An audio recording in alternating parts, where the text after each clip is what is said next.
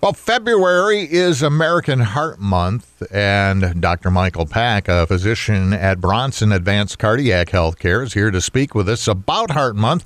Dr. Pack is board certified in cardiovascular disease, comprehensive echocardiology, and nuclear cardiology. Well, that's a mouthful. Good morning, Dr. Pack. Good morning. So, American Heart Month, what would you like to share with our listeners about the importance of keeping your heart healthy and seeking care when needed? Well, the pandemic has certainly played a huge role in, I would say, increasing the cardiovascular death rate over last year. And that's not quite always just tied to the pandemic. I think we've seen people become less active, people have gained weight, and certainly with the financial stresses as well, we've seen about 11% increase in cardiovascular mortality last year alone compared to years prior, unrelated to COVID. Wow, and I'm going to go out on a limb, since you're the doctor and I'm not, but we're going to see this be even more prevalent, I think, as we go along. Yeah, absolutely. And other things that we've seen is care has been delayed, not just in heart disease, but also cancer care. And so that is a combination of factors, fear of people coming in, visits being limited, those sorts of things. But even last year, there was about a 42% less reduction in testing. So people aren't coming in for their lab values, blood pressure checks, typical maintenance of the screening. And is that because, it's not accessible, or is that because they kind of feel, and especially I think in men, it's always an inclination of, oh, well, it's nothing, that's just heartburn, and I shouldn't go out anyway with this COVID thing? Yeah, I think there's been a lot of fear in a lot of patients. We've tried to accommodate people with telehealth visits, things like that. So there's ways to achieve care, even if fearful of going out. And fortunately, we've taken a lot of steps in ensuring safety of patients when they do come into our facilities. We've not really tracked any significant outbreaks in any of our facilities to people getting their care. And so we would still encourage people to come to their visits to get their refills, check their blood pressures, and continue to watch their weight, obviously. So diet and exercise, a sedentary lifestyle, the inclination to pass on the care that you might need, these are all indirect ways that COVID-19 can affect our heart. Can having COVID-19 directly affect heart health? Yes, in a few circumstances it can. There's both an immediate and long-term effects of COVID-19.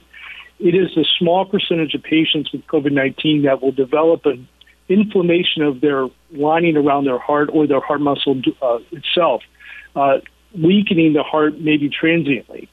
We've seen that on a few occasions.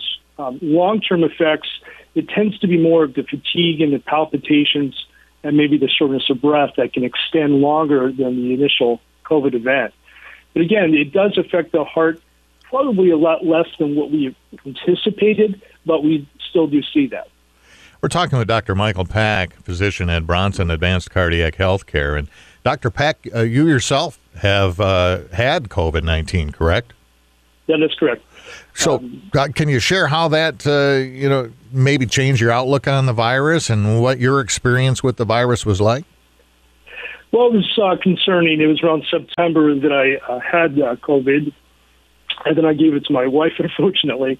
But it's different, and what kind of biased me in some ways, because I saw over the last year what this could do. And then once you get the diagnosis, you're very cautiously watching any of those for those side effects or the worsening of the condition. And so as you're experiencing it through that, it was flashing back in my mind x-rays I've seen and just hospitalized patients that I've seen. Unfortunately, it did not end up being that severe for me. And the problem is it's been so hard to predict how someone's going to respond. I've seen the sickest patients you can imagine do okay with it, and the youngest patients have had a harder time. So you just can't predict how someone's going to do. Yeah, and just the stress of not knowing If you start to feel ill, it's like, okay, is this going to be, quick and not so bad, or is it going to be the worst? And I guess that kind of stress is certainly a strain on anybody's heart. Yes, absolutely.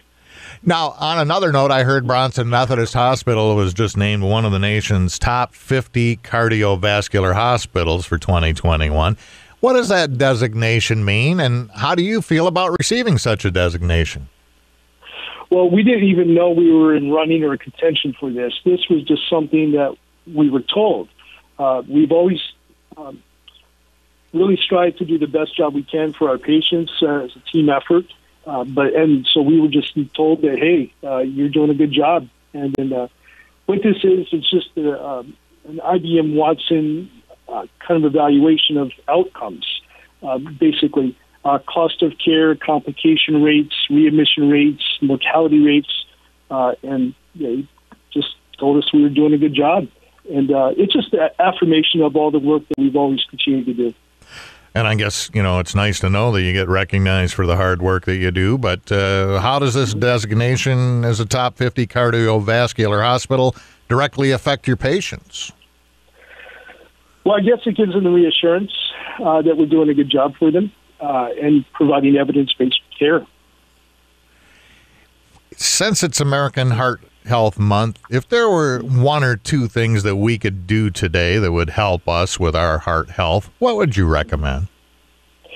Make sure that you get your medicines, make sure you follow up with your appointments, get your blood pressures checked, and more importantly, try to find something to stay active. And I know that's been challenging with the gym closures, and now it's winter, but people have to find a way to stay active. And I've not found that too common over this last year. People are just, even working from home, it's been challenging to find an activity to do.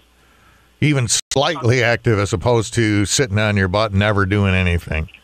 That's correct. It's just find something to do. Dr. Michael Pack, Bronson Advanced Cardiac Healthcare, congratulations on that designation as one of the nation's top 50 cardiovascular hospitals. And thanks very much for spending some time talking about American Heart Month with us today. Thank you for having me.